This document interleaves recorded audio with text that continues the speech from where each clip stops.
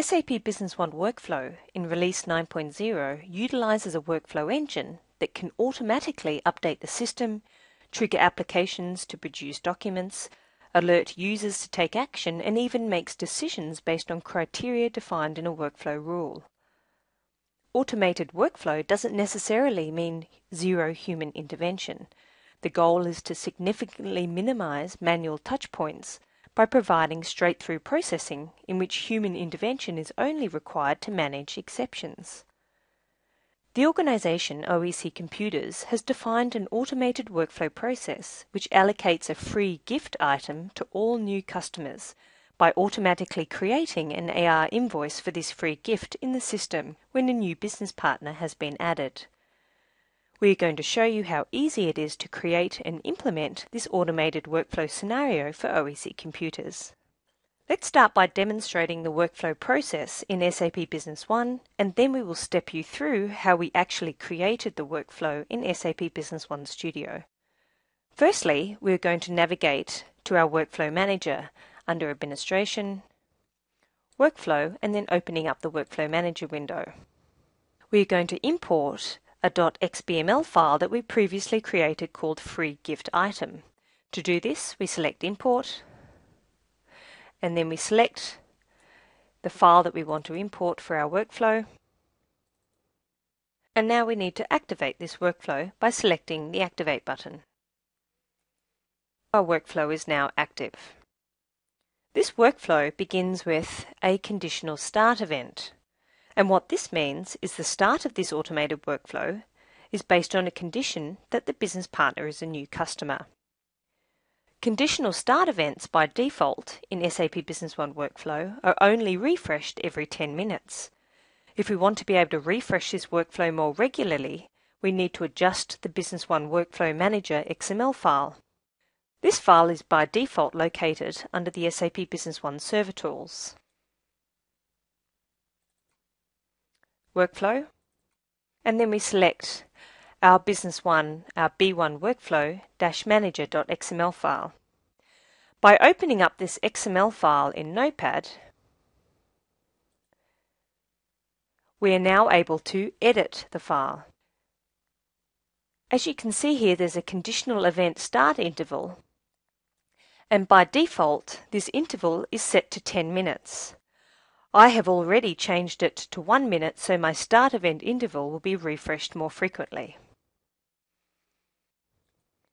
Alternatively, you can also manually start and stop your workflow service in the SAP Business One Service Manager. Let's now trigger our workflow event by creating a new customer under Business Partner Master Data.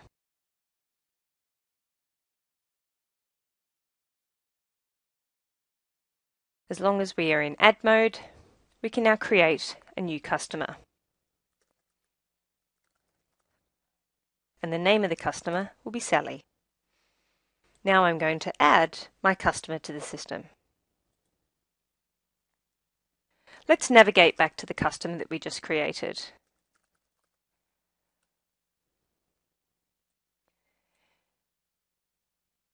You can see to the right-hand side that a user-defined field is attached to the Business Partner Master Data, indicating that this customer is a new customer.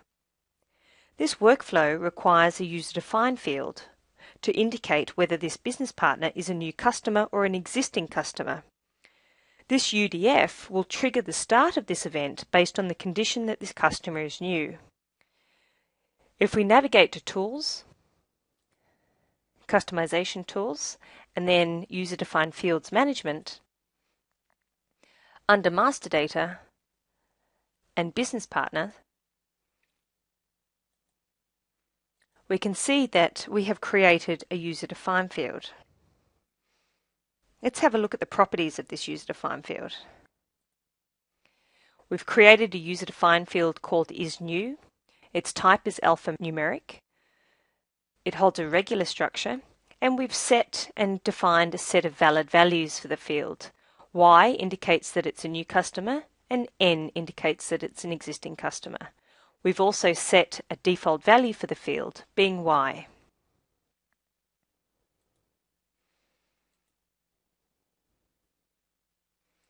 We've now added a new business partner to the system, and in less than a minute, the workflow event will start. If we open up our workflow tracking window under Administration, Workflow, Workflow Tracking, and we select the status of the workflows as completed, we can see here that our workflow has already initiated and is now complete. We can actually drill down into the instance of this workflow. We can see that the actual workflow event is complete. If we now open up the last AR invoice that was automatically created, under Sales, AR Invoice, we can see that an AR invoice was automatically created for my new customer called Sally, and she has now just received a new tablet PC with an invoice total of 0 because it's a free gift. If we go back to our customer that we created in the Business Partner Master Data,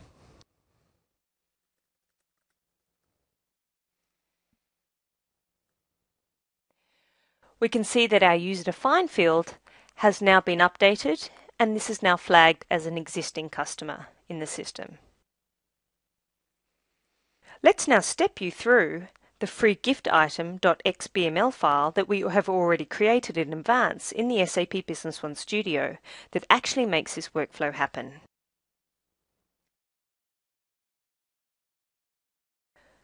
We are now in our SAP Business One Studio environment, and we've opened up the free gift item.xbml file. As you can see, we have initiated this workflow with a conditional start event. And if we drill down into the code of this conditional start event, we can actually view the parameters and functions that we used in our code. Here you can see the condition of the query has been set based on the isNew user-defined field that we created where the value is Y, which indicates that this is a new customer. So in order for this workflow to be triggered, there needs to be a business partner in the system with this isNew user-defined field set to Y. Now let's review the main script task for this automated workflow. Let's select our new business partner script that we've created and have a look at the code in more detail.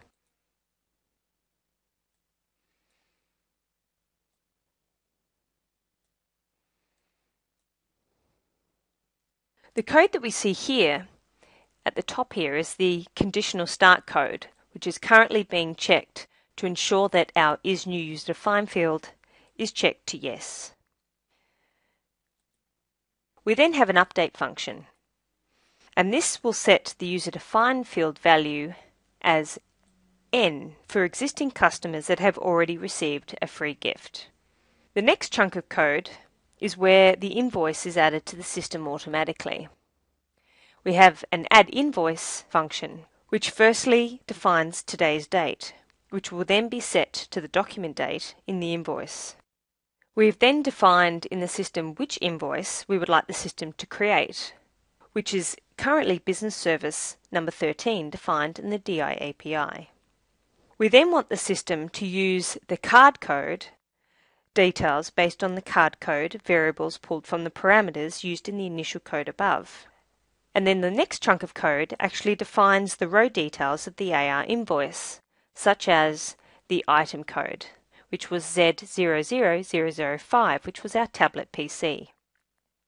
We set the quantity as 1, we set the unit price as 0, because this is a free gift.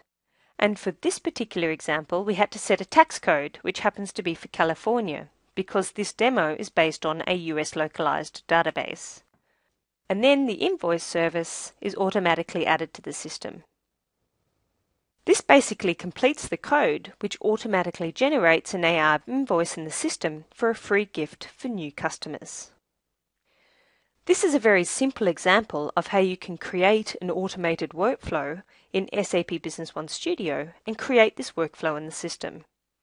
With the workflow platform with SAP Business One 9.0, you have the ability to create much more complex automated workflow processes, minimizing the need for manual touchpoints by providing straight-through processing. So check out the many workflow examples that are available on the SAP Channel Partner Portal.